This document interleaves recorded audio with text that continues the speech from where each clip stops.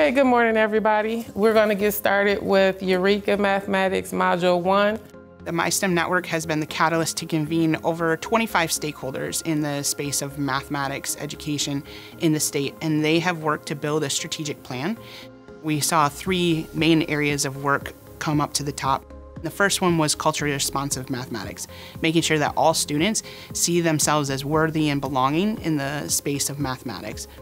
The second one was around foundational mathematics, so building on math recovery work that has been in the state, thinking about how do we make sure that pre-K to 5 students have that essential knowledge that is going to help them take advantage of more advanced STEM work in middle school, high school, and beyond.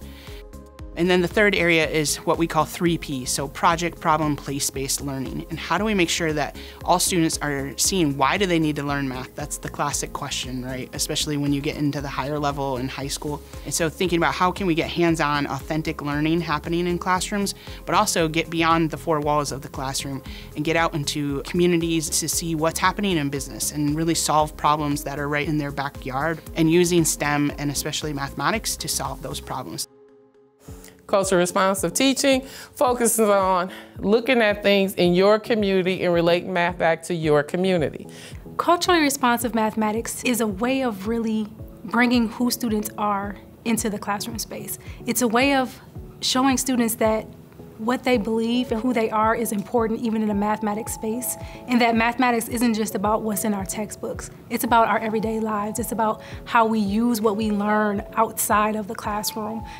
Culturally responsive mathematics asks educators to be reflective about their own practices. Why am I creating these experiences in the classroom for my student? How is it serving them?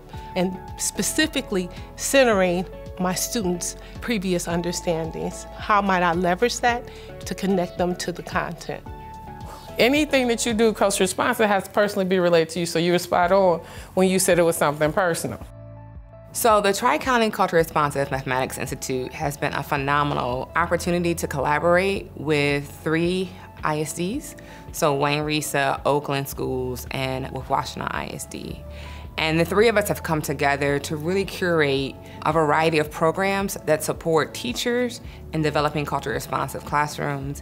We have had 4 different series. So one is our leadership series, where leaders are brought into spaces and are able to get professional learning. And then we have the Summer Institute, where high school students, pre-service teachers, and teachers all come together and co-construct math lessons that are culturally responsive. We also have our Cohort Connect. So the teachers from the Summer Institute get to come back and meet once a month as a networking event to get support, get ideas.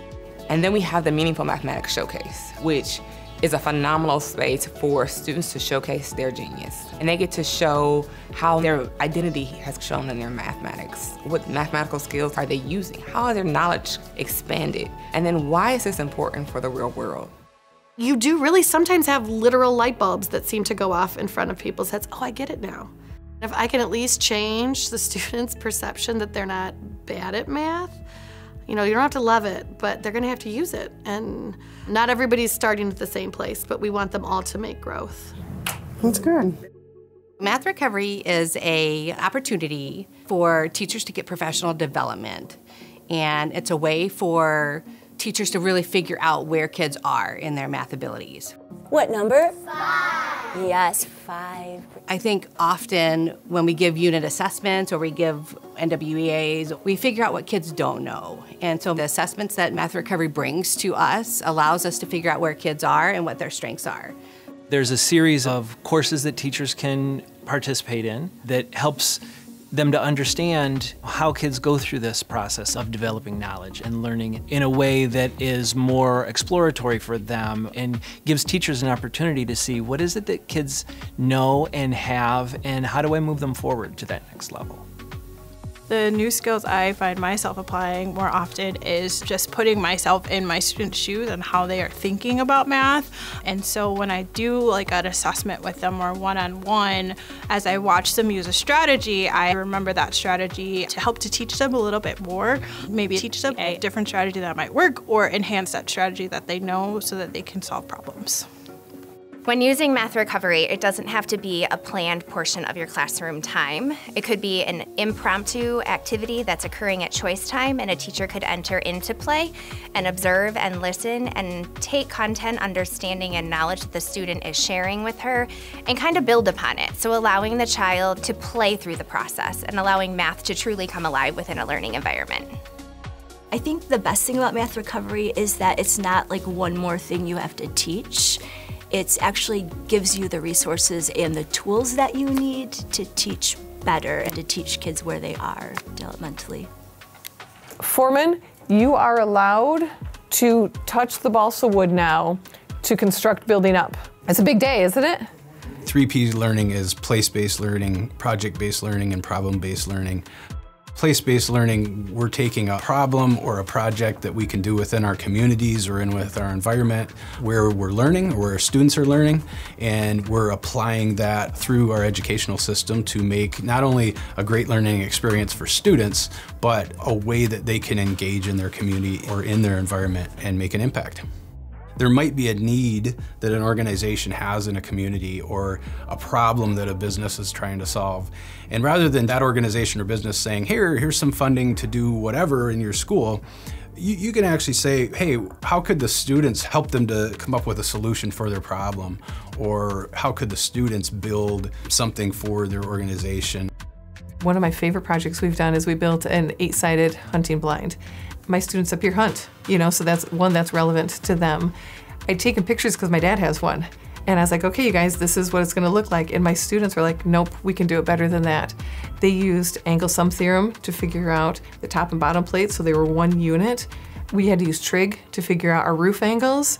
And I told them, I can help you with the math. They're like, no, we don't need you, we got it. And they built it perfectly. For me, my personal experience, sitting at a desk and just doing worksheets based off of what you were taught on the board, you never learn from it the right way. When you are able to apply what you learn and use it, it makes such a big difference.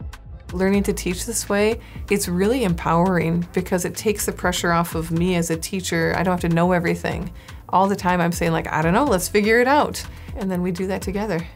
Our first place winner is Team 6 with 94,800. Could we give them 3 claps on 3? 1, 2, 3. The goals of the Math Action Area are intended to elevate the foundational development of mathematics and build this community of educators, teachers, administrators, and families to really build up the way we teach math and the way that kids learn math.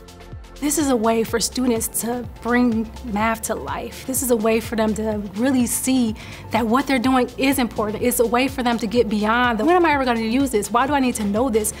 It's a pathway and a bridge to so many opportunities.